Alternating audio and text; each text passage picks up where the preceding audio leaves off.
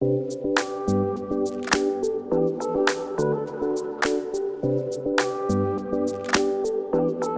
started riding motorcycles when I was about 10 years old. I've been riding dirt bikes since 10 months old. Pretty much every day of the week, I'm on two wheels at some point. Riding, it's my thing, and I love doing it. I love it. It's a passion. I've ridden motorcycles my whole life. I enjoy the motorcycling community. I've taught many people how to ride. I like to see people enjoy it as I do and eliminate all of the unfortunate incidents, the accidents, mishaps, that sort of thing.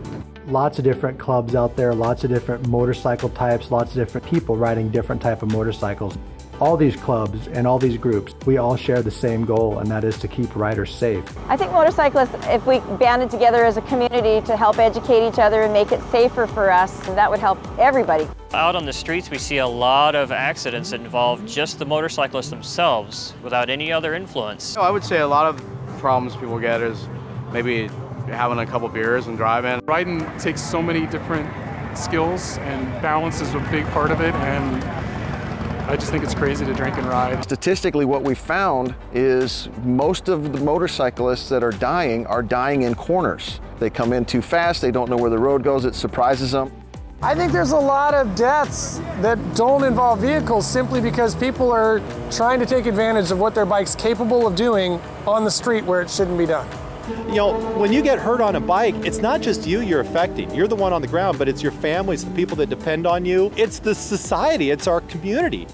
I definitely believe motorcycle training is important. Having some qualified people, experienced riders to work with you and show you some skills. Those things come in handy to be able to keep you from hurting yourself or hurting somebody else. Safety training is absolutely important. I think you could never have enough of it, really. It's easier for people to learn on the track than on the street because there's less distractions, there's less road hazards, there's just less to worry about.